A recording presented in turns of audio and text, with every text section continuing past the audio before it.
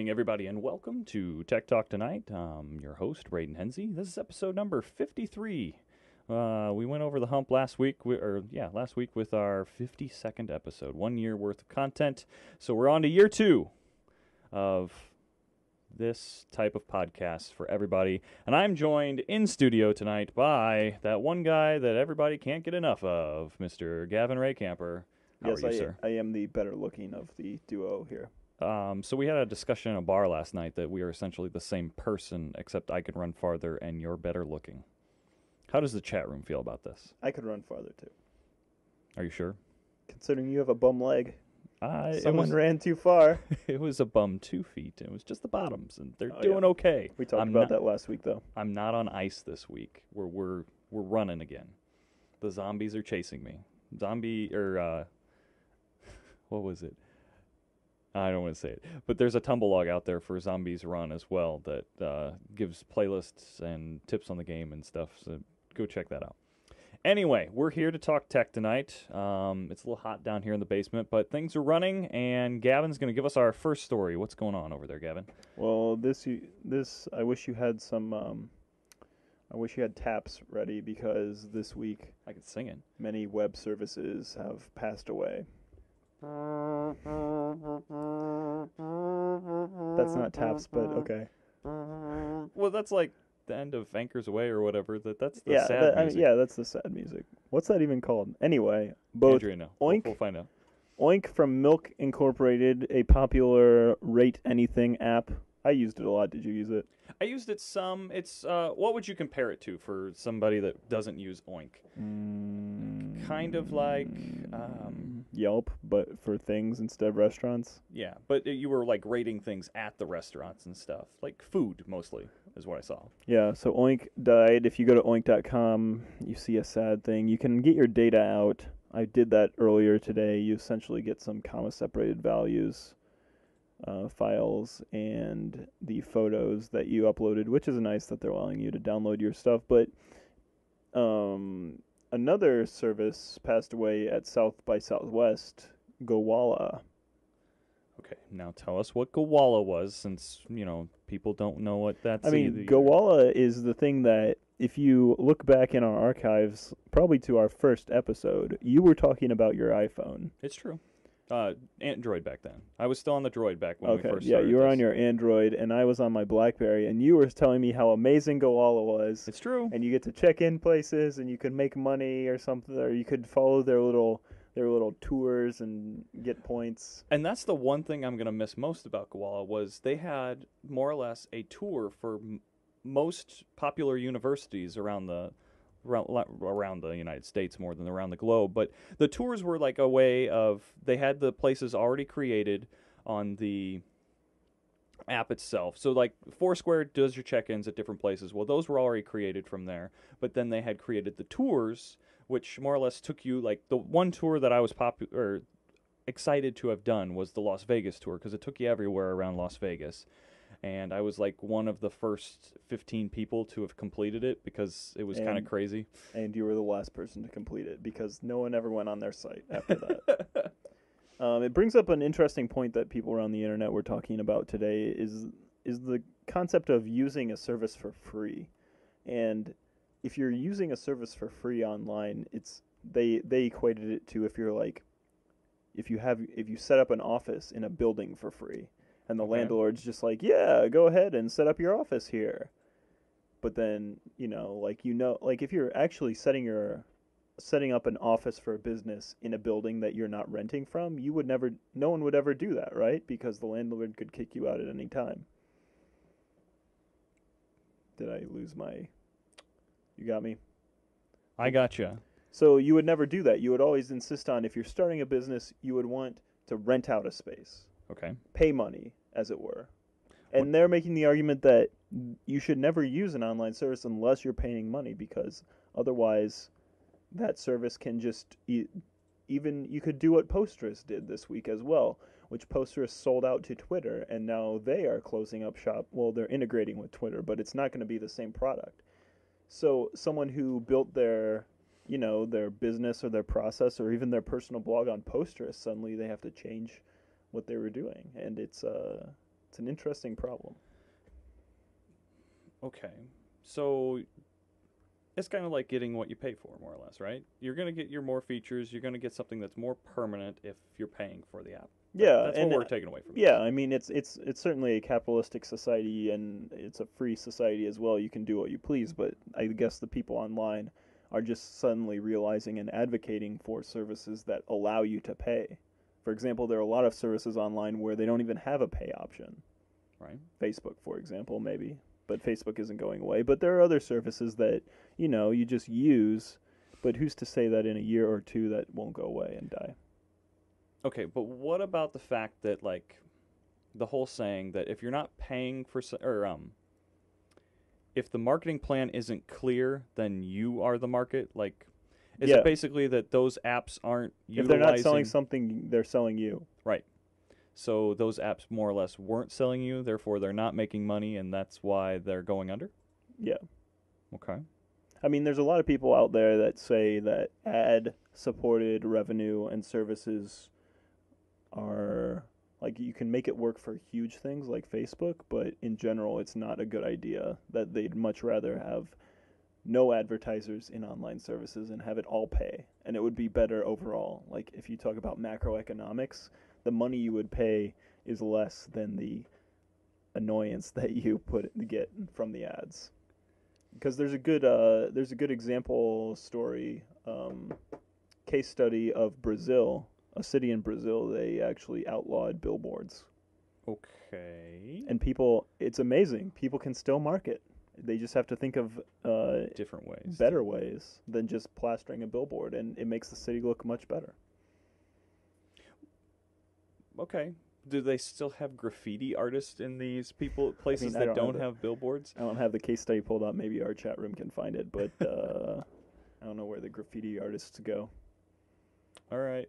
So, do you know any of the special ways that they were going about not using billboards to? I mean, what were probably, I would guess handouts. I would guess digital marketing, Okay. television spots. I mean, the point is that if you level the playing field, then the playing field will be leveled. That can be your interesting Okay. thought of the night. So to bring it back around as we lose our video while I fix things with this stupid chat room. You need some time there? You want us just to stop? No, we're good. We'll just go with the title number, whatever. To kind of bring it back around, we're losing a couple apps. We're losing Oink, we're losing Koala. Why did they pick this time? Like, why announce that you're going under during South by Southwest? Like, South by Southwest seems to be like the place that things are being launched and such. Why this year are we suddenly getting... Well, Oink just died today, so was that... South by Southwest is still going on today. South by Southwest Interactive is over, though, isn't it? Well, I don't know what the actual dates for the Interactive Expo is going on, but essentially it started last Friday and it goes up to this next weekend, I know. But that could just be the bar crawls and all the parties that are going on. It's more or less Drunk by Southwest now, it seems. Everybody's South by Southwest Interactive. Oh, wait, never mind. Anyway, I don't know. I don't think there's a rhyme or reason. It just kind of happens. Gotcha. Some things in life are random, Braden. I don't believe that. I think everything has a reason. Oh, and so every season turns. We need to get off this topic, but it also there was a story today on Lifehacker about how to get 3 gigabytes of more space on Dropbox. Yes. Brings up the point that most of the people on Dropbox don't pay. I don't pay. And they've got a pretty good profit model where the like 10% of people who do pay enough money where the rest of us can get it for free. But it is a similar situation where lots of people aren't paying, and what happens if suddenly Dropbox gets sold to, I don't know, Microsoft or something? And because their cloud service isn't doing all too well. I mean, crazier things have happened. So what's their cloud-based storage? Microsoft's Azure. Yes. Azure. You have to make that zhuzh. Yes. The Jaja Gabor noise. Yeah, I hear it's not doing great. Jaja. You want to hear my Jaja impression? I don't actually, but if you care. Sorry, what were you saying about? Sure. Well, we're teasing that Dropbox might go away, and that's what you're saying is basically if since there's more users using Dropbox for free, it has more of a potential to either be bought or to go under. I mean, I'm not saying that because I think they've been around for a while and they have a solid profit model where they can prove that, okay, as long as we get this percent to pay, that they will subsidize the free people. Okay. But I don't know. I'm not saying that I know anybody or that I heard anything. We don't know people. I mean, So can I just switch it all over and just use all my Gmail space? yeah, when's that coming? There was the G Drive. I used it for a while, actually. That was a hack. It was a hack completely, but They're actually going to come out with a Dropbox competitor soon. Though. Right. Right. That's the rumor mill. Anyway, speaking of information, we need taps again.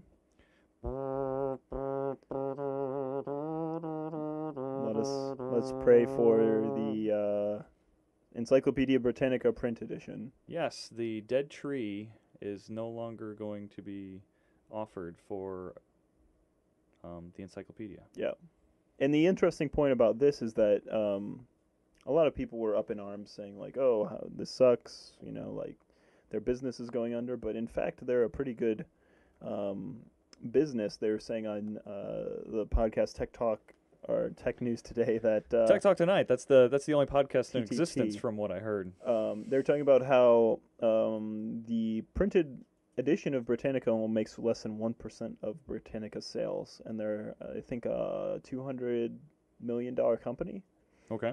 So they're a company that has successfully transitioned from print to digital, and instead of people being all up in arms about this, they should be actually impressed by Britannica's tech savvy. They're moving into new media and surviving in this, the evolution of the way technology has brought the market and such. Now, to be honest, I've never used Encyclopedia Britannica online. Have you? I have not, because they charge for it. Okay, so you do have to pay for it. So I think you have to charge for parts of it, and further, or maybe you can get parts for free, but parts for pay. Maybe the chat room can tell us. But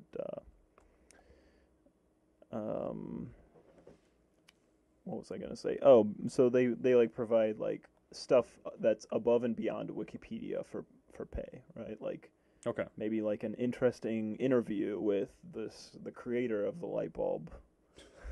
Yes, they went and dug up Thomas Edison and had an interview with his corpse, and I mean, because they're basically facing the page. fact that Wikipedia is out there, but they're charging for like also academic services that like universities pay for and stuff.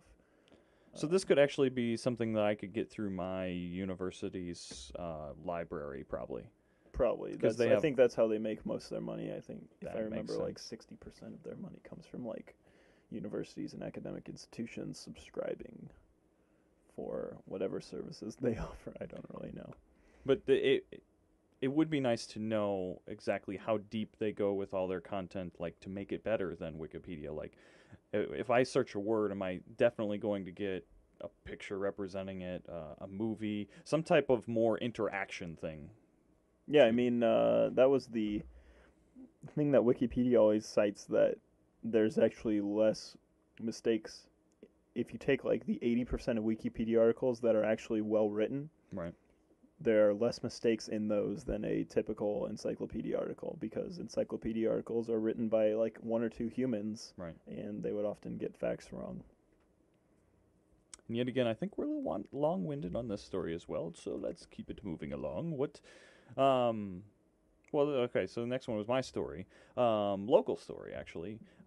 There is right now a Kickstarter, which Kickstarter is a website for up-and-coming businesses, projects people want to do. They more or less ask for a certain amount of money. You can contribute, and normally they have some sort of kickback when you contribute to it. Well, right now there is a Kickstarter for what's called the 8-Bit Bar, which is going to be built on Cherokee Street close to here in St. Louis. Which just right down the road. Yeah, right down the interstate. Cherokee Street is trying to be kind of this up and coming I almost want to dare say that it's a little bit of a hipster part of town because they kind of like the antiques and stuff. That's actually where our They dining like room the furniture antiques came and from. stuff. Well, that's where That's funny. our dining room set came from. They have a few antique furniture shops So up if you're there. looking for furniture out there in St. Louis, check them out. I would say so. They can be a sponsor. So 8-Bit Bar is more or less they're I wouldn't call it the opposite of a sports bar, but more or less they are theming a bar like a sports bar, except instead of sports, it's games and more or less the geeky culture type stuff. Like they specifically said they're going to play D&D there. So there's going to be no talking at this bar. Just awkward silence. No, there's going to be talking like I roll 18, so I move this amount of spaces and search the room for traps. That's the type of talking that's going to go on. That's horrible. It's not that horrible. That's actually, a compliment for D&D. It's they're having a place to socially gather to do geeky things instead of sitting around and watching sports like the TV's actually off, because that's the way that I view the TV when sports are on normally. That's a good point. Would you go to a certain bar like this? Oh yeah, absolutely. So once the Kickstarter gets completely done, are we going to go check out the 8-Bit Bar and promote the Tech Talk Tonight podcast and be like, Sure, why not? We can do a live spot. that would require me to get all this to be mobile down here. Welcome. Hey, how's it going out there? We're going to kick it to Braden, who's handing out hot dogs and balloons out at the 8-Bit Bar. How's it going, Braden?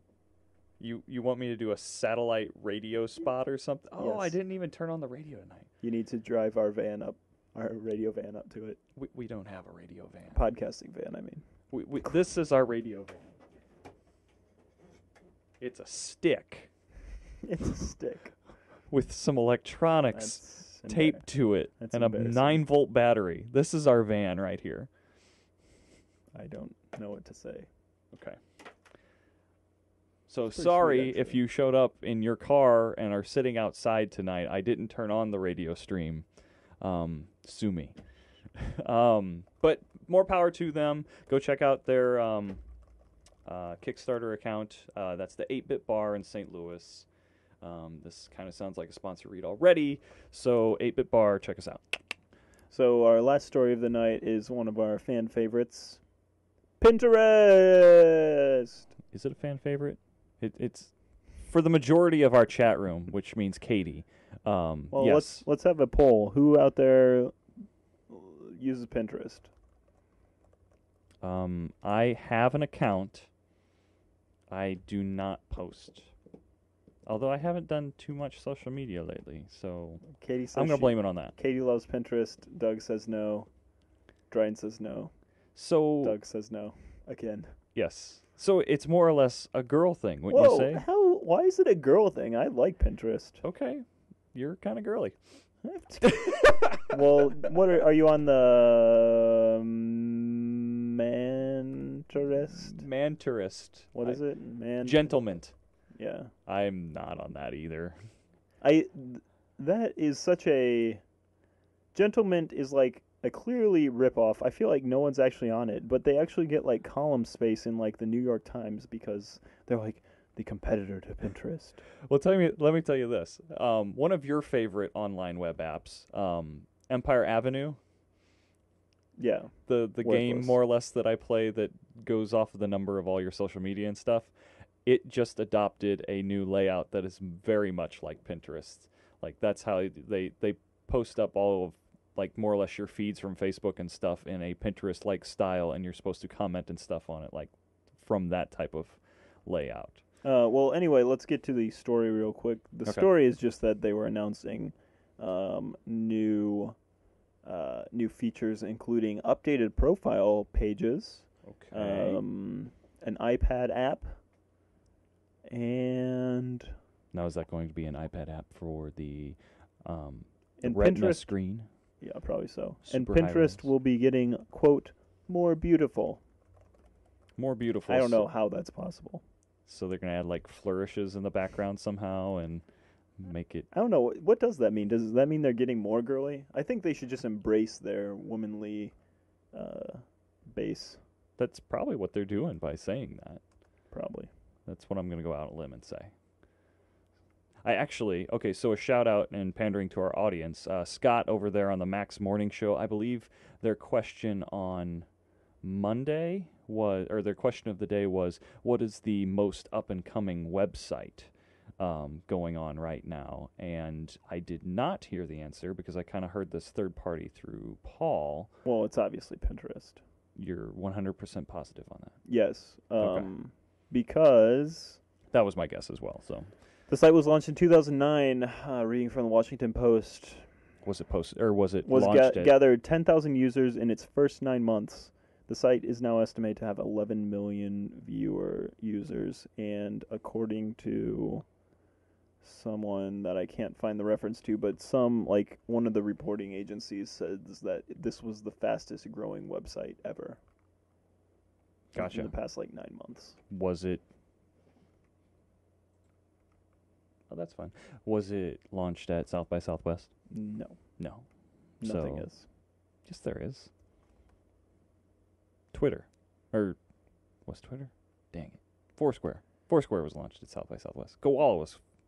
Now, to loop this back into our earlier discussion, Kate and I were actually trying to figure out if there's a way to pull your data out of Pinterest, because there also has been discussions this week about copyright infringement with Pinterest, and whether they're going to be in trouble there. And there's actually, because Pinterest has grown so fast, they don't have a lot of the features that you'd expect. They've focused on product, and they don't have a good API yet. Actually, they had an API and they shut it down. Okay. Presumably, they're going to open it back up again.